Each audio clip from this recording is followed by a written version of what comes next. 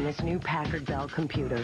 And with a 1.2 gig hard drive, 16 megs of memory, and Windows 95, this is a computer on the cutting edge.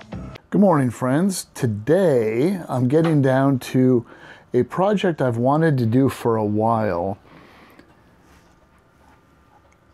About 2 months ago, I did a quick video on this Packard Bell Axcel 2420. It was one of my scrapyard finds, and it is from 1995. Has a Pentium 75 megahertz processor, a 1 gig hard drive, 16 megs of RAM. It does have a fax modem, crystal sound card, and it does have built-in Cirrus Logic video on the motherboard. And I'm going to reformat this computer, install DOS 622, and then I'm going to install all the updates for Windows 95 on it also. Do a clean install. I'm going to benchmark the onboard video in DOS. Going to do some Quake benchmarking and perhaps a DOS video benchmark. Additionally, I'm going to have fun with some video cards. Now, these are some older video cards. Some of them are known as graphics decelerator cards, if you will.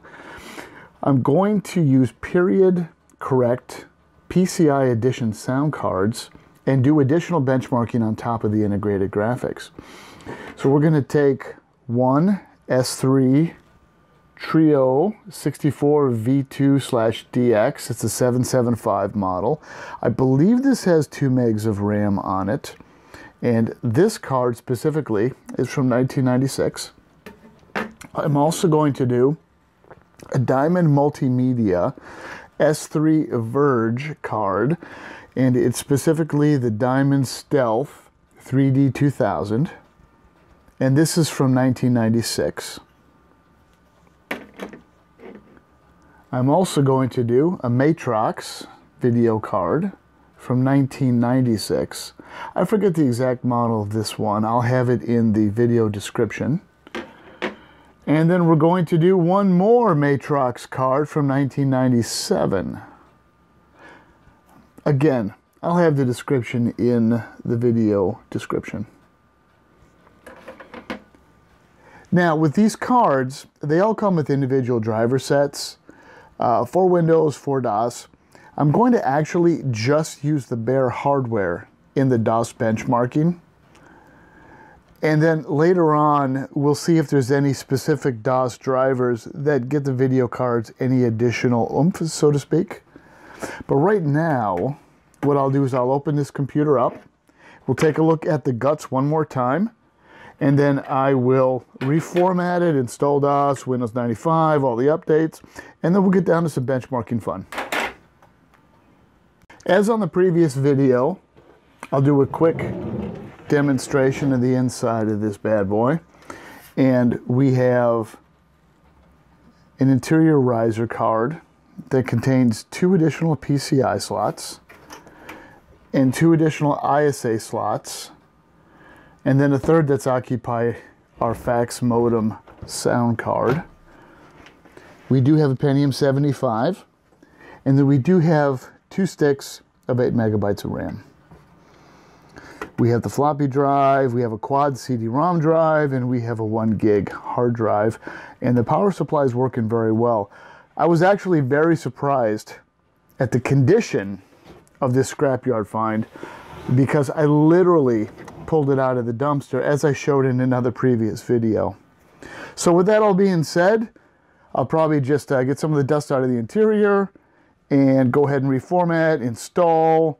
I'll speed all that up for the audience, and then we'll get down to some video card benchmarking. Here's a quick look at the boot screen and the BIOS for this Packard Bell computer. Recognize the hard drive, CD-ROM drive. Go into the BIOS. The BIOS is very basic. Now, there's not much we can change in here. We can't change any of the processor settings. I couldn't change any of the memory timing settings. I could enable, disable IRQs and peripherals. But aside from that, just not much you can do with it. And the BIOS itself did not allow the onboard video to be enabled or disabled.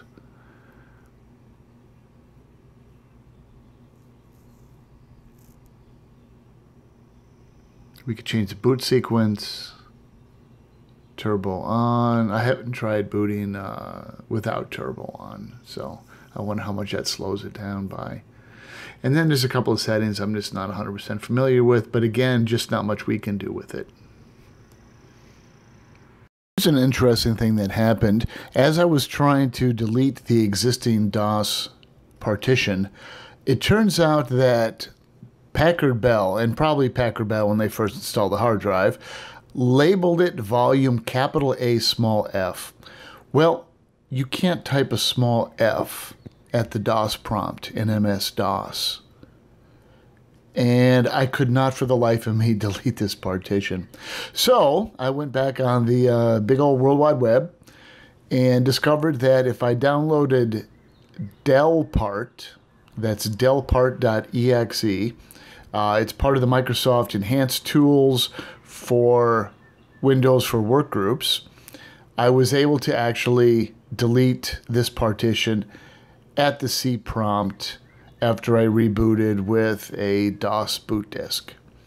So you see me here just trying desperately a couple of times to do something that I was unable to do with fdisk. So delpart is the program you need. It is out there on the web, just in case this comes up.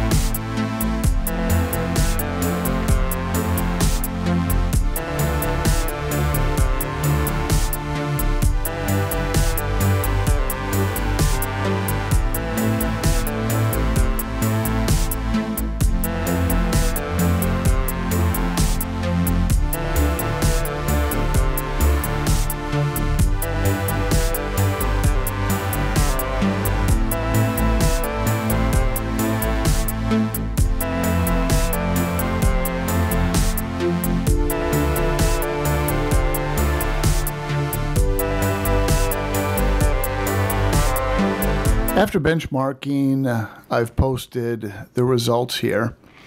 One conclusion I can come to is that it appears that on a Pentium 75, we are somewhat CPU bound as far as several of these cards with the DOS benchmarks. That could be different in actual gameplay, for instance, or under Windows 95, which we will check later on. So for instance, we have the two Matrox cards and the S3 ViRGE card pretty much all topping out Quake around 18.5, 18.6 frames per second.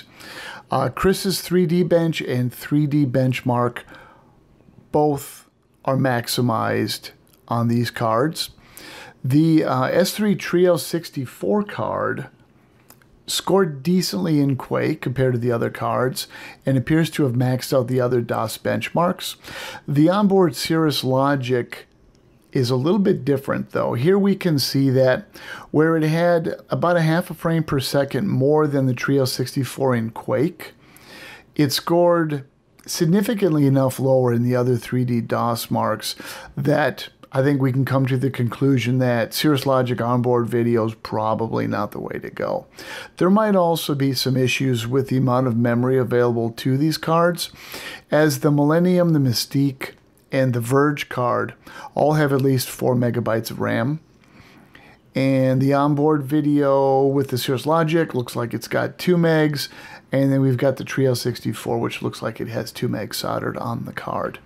So I think next time we'll see if we can benchmark these cards again under some perhaps Windows 95 games or Windows 95 marks, and then also with some higher clocked CPUs just to see if that's where the bottleneck is. I'm going to close out the video with a brief mention of the issues I had with the Packard Bell computer, in that I had to exchange a CD-ROM drive, and I had to dig around until I guessed which pins to short in order to disable the onboard video. There is literally nothing on the internet regarding this computer as far as a manual or any of the motherboard pin settings. As sort of a wrap-up, I thought I would show everyone what I wound up having to do to conduct all these benchmarks. First off, the quad CD that came with the Axcel system, I do believe that it has a failing drive belt. They have the little rubber bands in there, and it just wouldn't stay spun up. So I did swap it out with an old quad speed generic CD-ROM drive that I had, an old Light-On CD drive. So I managed to finish the benchmarking test with that. Additionally, I had to take out the video cards to make room for me to get into here and figure out through trial and error that these jumpers right back here needed to be switched to shut off the onboard VGA and allow the PCI cards to function properly. So I was unable to find any manual for this motherboard anywhere on the net, and through a little bit of luck guessing and trial and error, I did manage to do that.